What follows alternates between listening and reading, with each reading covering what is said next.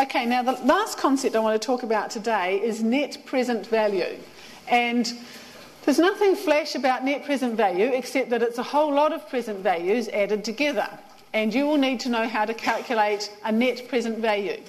Excel has a net present value function, but it's not very good, so we want you to use first principles. Okay, so here's an example. Got a small project here. Invest $8,000 in saleable items. Over the years I used to make it things like Lord of the Rings mugs or Batman mugs or something like that, but I've given up on that because I have to change my lectures every year and can't have that. So I now say saleable items. So what would they be this year? What sort of a trendy thing we'd want to buy? Sorry? No, I didn't catch it, but yeah. So whoever's popular at the moment. Madonna, maybe Whitney. Who's that awful singer that's got really bad? Britney Spears or something. Maybe Britney Spears knows or something like that. Okay, so we project that the returns will be over the next 4 years, $4,000, $3,000 and so on.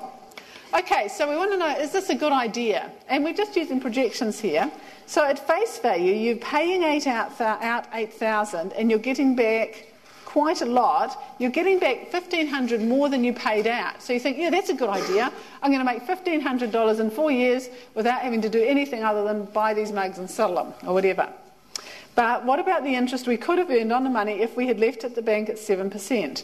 So what we do is we use the concept of net present value. So each of those cash flows is going to happen at a different time. So what we need to do is find the present value of all of them and add them together. And that's what net means. So we've got our first one here, minus 8,000. Now notice, I've got a minus for paying out and a plus for coming in.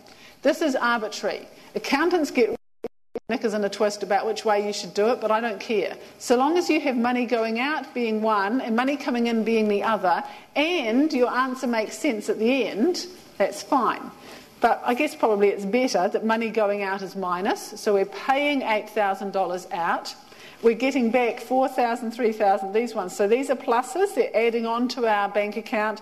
This one here is coming off our bank account. So this is happening now. So it's discounted by a factor of 0. And so we end up with just the money staying the same. This is happening at the end of 1 year. So we get this value, 2 years, 3 years, and 4 years.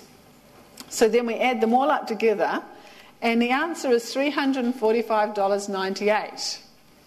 Okay, so what does that number mean, $345.98? Someone says to me, oh, that's very exciting, but what does it mean? Okay, what it means is that this particular project is the equivalent to putting $345.98